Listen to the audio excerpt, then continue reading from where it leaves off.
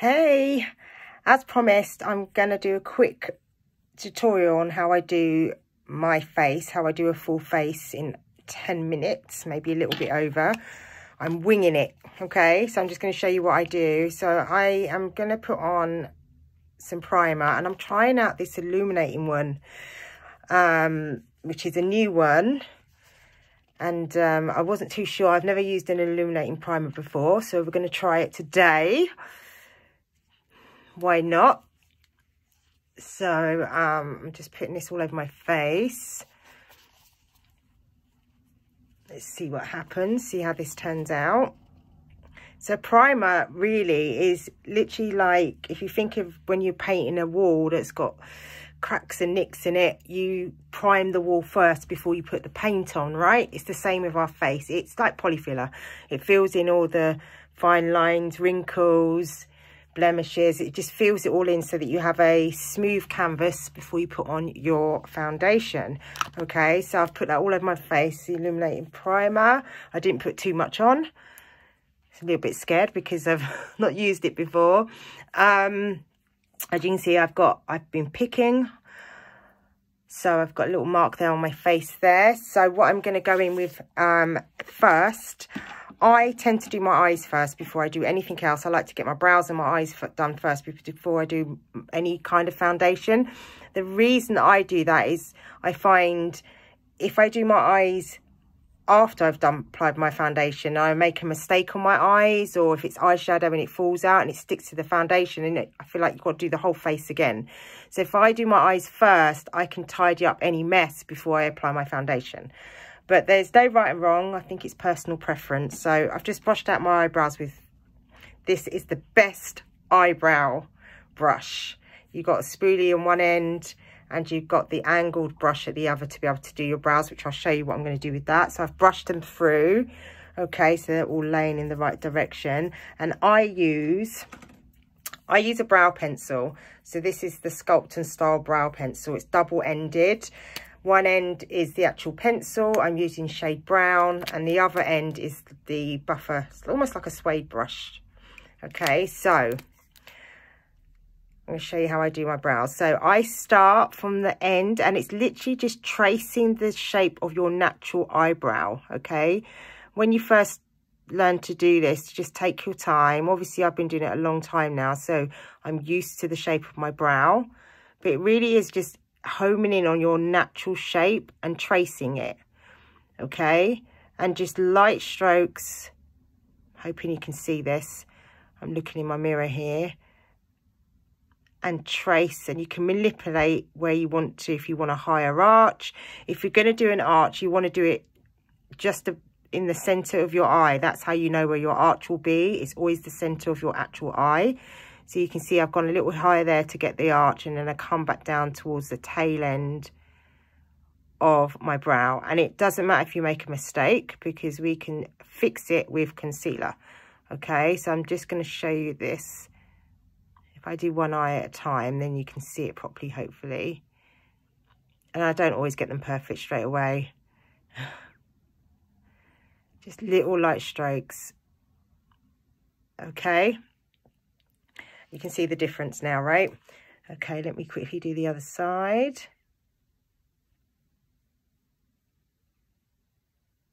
And just take your time with it. And perhaps I'll do one showing you how to do it with a brow palette, because I know some people prefer to use a brow palette.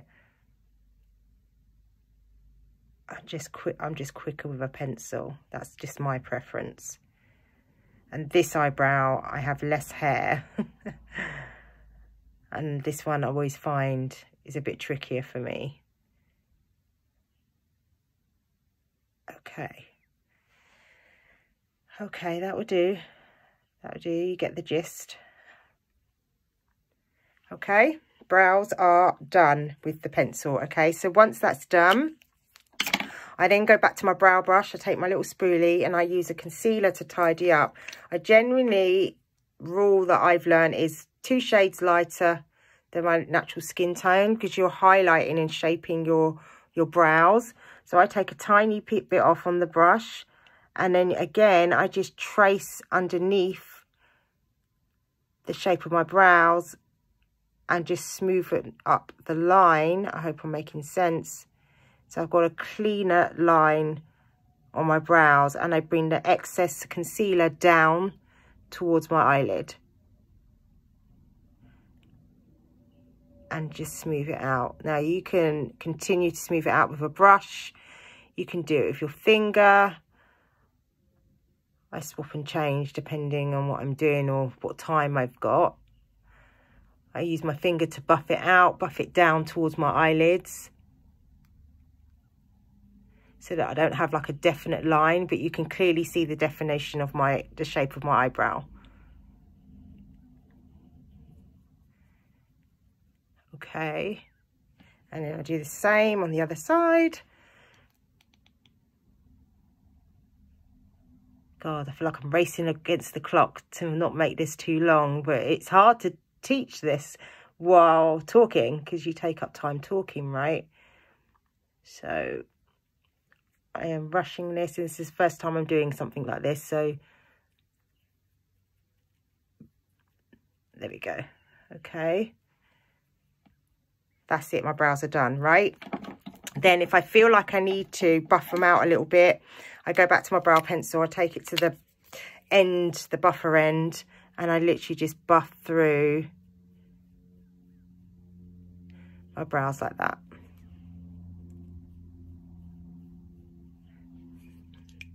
Done. Brows are done. I think that's the thing that takes the longest for me, right? So now that's done. Now what I'm going to do is I'm going to put on my foundation. I'm using the Complexion Plus powder. I love this. It has shea butter in it. It's not drying. Like, I never used to use powder foundation because I used to find it so drying on the skin, but this is not drying at all. It's not drying at all. Actually, I need to do my concealer first, just thinking. Okay, so if you've got dark circles or bags under your eyes like I do, okay, you can use a concealer to hide those, right? And all you're going to do is use the same shade as your foundation because you're concealing. You don't want to highlight, right? And do it underneath your foundation. So if I put a little dot here, you do not need a lot. A little dot here, and then you're going to blend it out. Now you can blend it out with your finger, you can use a brush. I think I'm gonna, or you can use, there it is, a blending bud, whatever you are most comfortable with. I'm using the blending bud for here. I'm just blending it here underneath my eye, and then I'm going to put my foundation on over the top. Okay, just to smooth out the lines, hide the bags a little bit, blur it all in together. There, okay? And then I'm going to put my foundation on.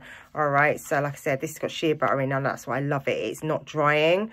And using the Kabuki brush is perfect because you can just dab it, you see? Just dab it onto your skin. There's no rough rubbing. The bristles are very, very soft. And you can gently buff. It's quick. You don't feel it dragging over your skin. And you can build it up if you want to, but you can see I'm using very little, and look at the coverage on that. Okay. It's very light on the skin, very, very light on the skin. You can't feel it. You know what, I should have put concealer here. I'm going to put one concealer here. Let me just do that. See if I can just blend that out a bit. My own fault for picking. I'm such a picker. So literally, you're going to hide your blemishes. You'll just blend them in. Just put a bit of concealer on the area. Buff it out. And then go over the top with your foundation. Okay, so I'm going to do that here.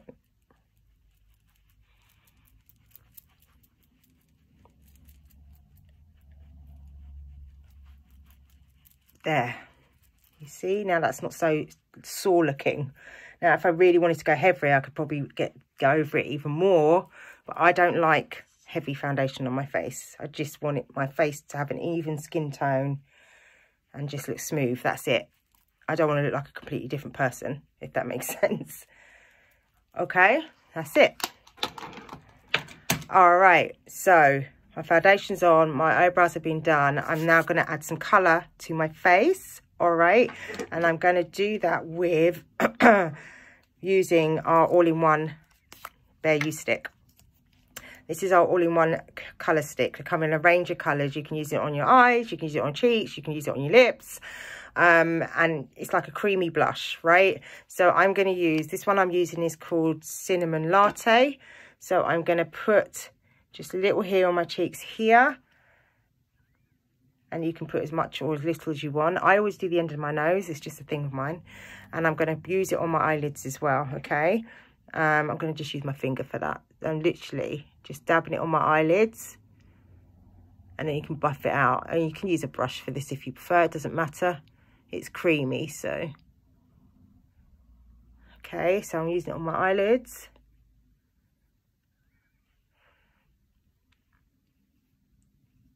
And that's the shade, if you didn't see it. Cinnamon Latte, all-in-one colour sticks. And they got them in contour shades now that you can use it for contouring. Okay. Now, you can blend again with your finger, or I prefer to use my blusher brush. Okay. And it's kind of like you're doing a C, like a curve, when you're doing your blusher, and come down to kind of here on your cheeks. So if you smile, it's just on the tip. Okay, and you can buff it out as much as you want or as little as you want, depending how much colour you want. Okay, and I'm going to do the end of my nose. Don't know why, it's just a thing of mine. I've always put blush on the end of my nose. I don't know what it is. I don't even know where I got that from. Okay, so I've got a little bit of colour in my cheeks, you see. All right, actually I might put some more on this side. I think I rubbed a little bit too hard on this side, and just buff it. There you go. That's a bit better. All right, and I've also got it on my eyelids. Okay, that's the all-in-one colour stick. So that's the colour added to my face. Okay, and I've got some colour on my eyelids here. All right, now next I'm going to do my mascara. I'm going to go with Twisted today. This is the 2 Wands mascara. I always start with the smaller end. I should say the thinner end, the thinner brush, sorry, first. Because this really separates and defines your lashes. Can you see that? Look at that separation. Look at it. Just a couple of swipes and that's what I've got. Okay, so I always start with the Twisted first, the smaller brush, the thinner brush. And get the separation how I like it. And if you're somebody that likes to do your bottom lashes, this wand is perfect because look how small it is. Look how tiny and thin it is. It's perfect for getting the bottom lashes. I don't tend to do mine because I always make a mess, so I don't. I've put that back in and then you unscrew by the rim and you get the thicker brush, the silicone brush. And this gives you the volume and the length.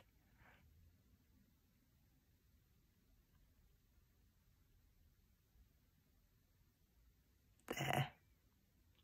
Look at that. It's amazing. I love, love, love this mascara.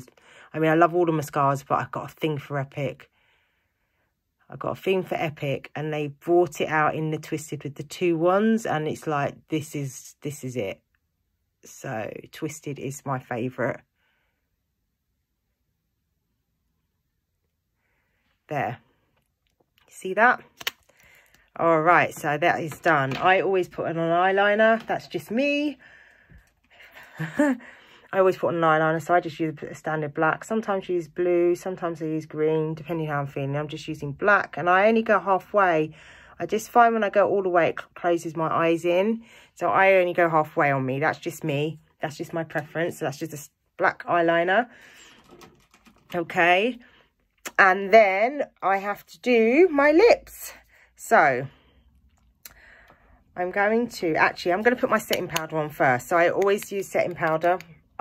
Well, sometimes I use setting powder, sometimes I use the setting mist. But I'm going to use the setting powder today. So I'm just going to tip a bit into the lid. I'm going to take my setting brush. And this is a trick, something I learned. You can use concealer, a lighter concealer here to make your eye area here lighter. You know, you see that a lot of people do them. But I learned from somebody that you get the same effect using our setting powder. So that's what I've been doing because it's lighter on my skin. And our setting powder, literally, it blurs the lines. Like, can you see? It just blurs everything out. So I literally just put it, I just dab it in the places that I want to. I always do over my eyebrows just to make sure that they're set in place. And then I just leave it for a little bit. Okay, while I do my lips. Okay, so my lips, I'm using my brown lip liner. This one's called Personable. It's like a woody brown. So that's the one. I've just opened a new one actually because my other one just ran out. Literally, I use it all the time. So, oh, I just knocked the lid bit off. See, this is what happens, ladies. I was so rough with opening it. I just cut the top bit off. That's what happens. Here you go. So, again, with lining your lips, you're literally tracing your natural lip shape. And you can manipulate it by going just slightly above your lip line if you want to create the illusion of fuller lips.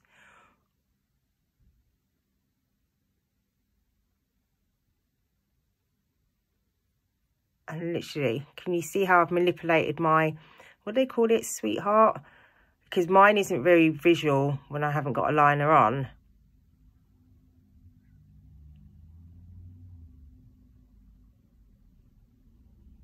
Okay.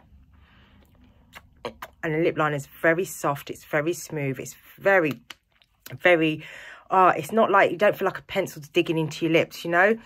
And because it's soft, that's why I knocked the thing off, because I was so rough with it. Look, I knocked the tip off. Oh my God. And then I rub it together. I smudge it out. Okay. And now I can take off my setting powder. I use my big fluffy brush and I dust off the excess setting powder.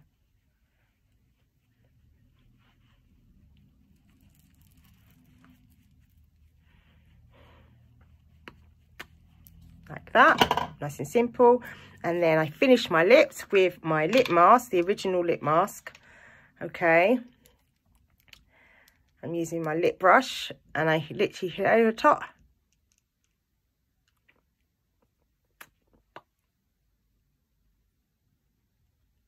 And look how that changes the way my lips look. And the colour, that's literally the lip liner and a lip mask.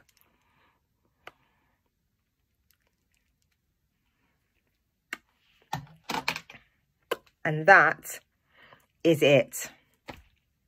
Obviously, I'm over 10 minutes because I was talking. But literally, that would take me 10 minutes to do. Full face, ready to rock and roll, ready to go out. And I haven't done anything major. I hope you enjoy this and I hope it helps you do your makeup too. It doesn't need to be deep. Thanks for watching.